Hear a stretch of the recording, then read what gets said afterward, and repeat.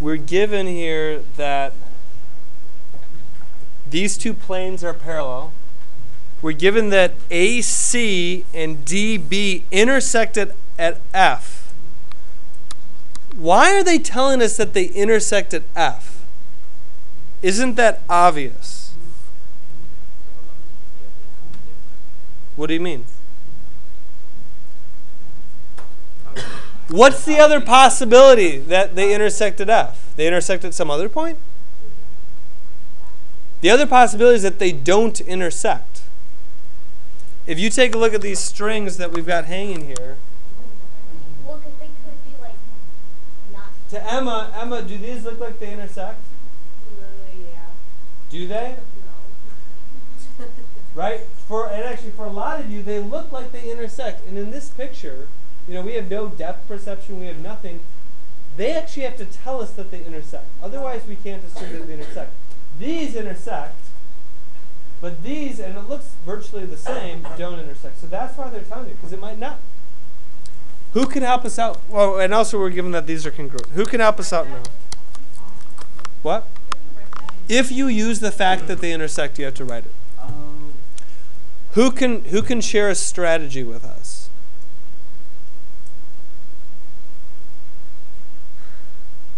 Lauren?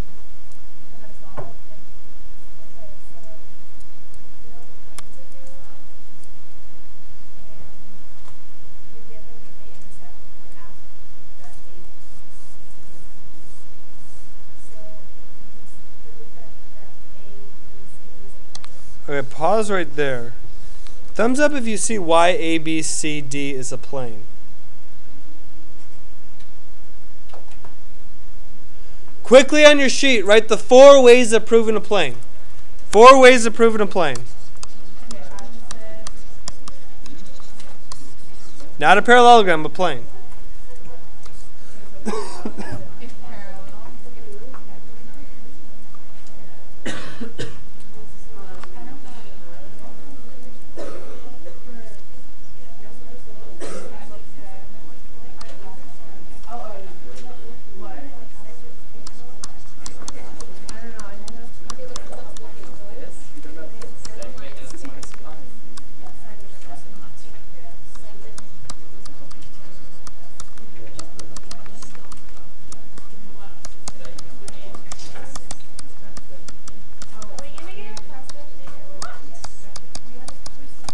All right, 4 ways of proving a plane.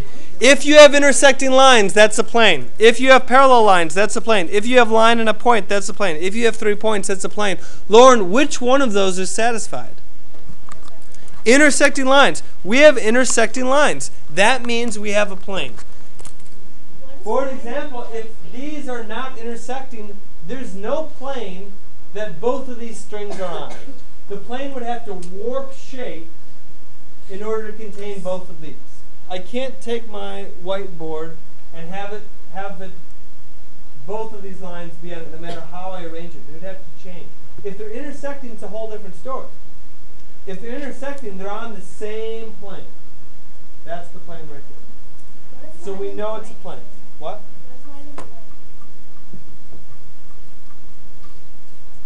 It means if you've got, so like a line is like this string.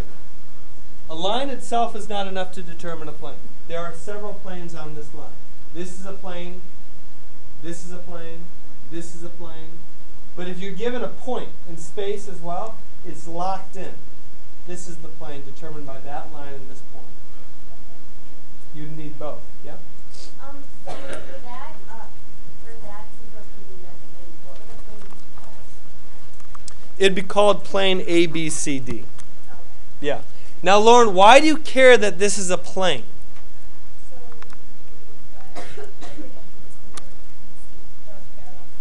Say that one more time. So you can prove that AB is parallel. And this is the crux of this problem.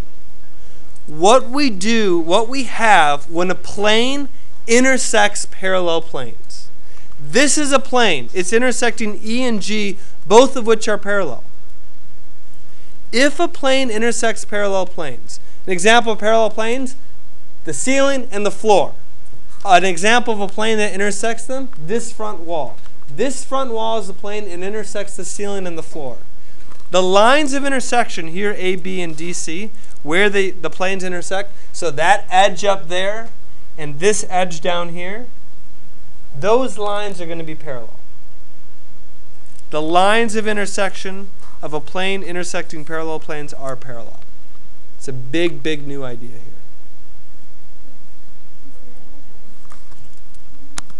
And let's actually write it out. If a plane, in this case it was A, B, C, D, intersects parallel planes, in this case E and G, then the lines of intersection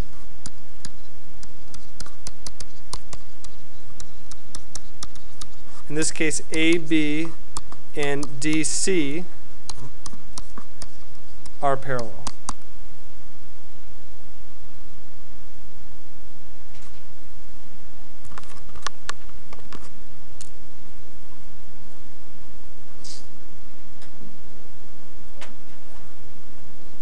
We take a look at the 2 points on the ceiling that connect these strings. That line, which is going diagonally across that square tile, that's one of the lines. If this were not a plane, say these two lines are not parallel, this is not going to be a plane. They're not intersecting, they're not parallel. The line connecting on the ground from this point to this point is going this way. The line connecting those 2 points is going that way. Those are not parallel. In order for the lines of intersection to be parallel, it needs to be one slice. It needs to be a plane. It can't be something else. Yeah? You don't have to prove it with like three, right? You can prove it with all three of the But here's the issue. You don't know if these lines are parallel unless it's a plane.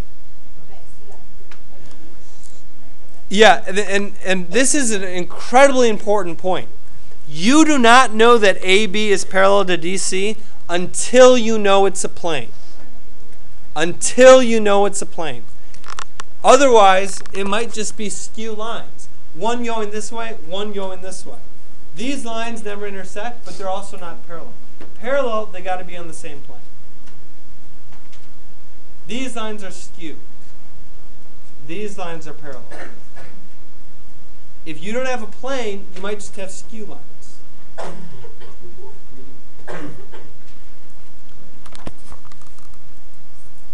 Questions on why we know that these are parallel? Lauren, how does it help you with the proof?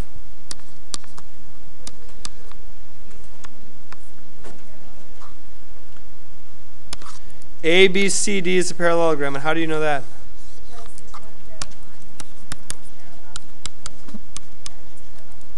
Yeah, the reason is one pair of sides parallel and congruent.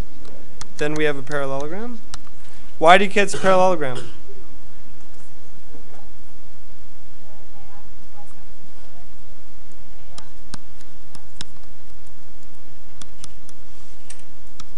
Because in a parallelogram, then the diagonals bisect each other.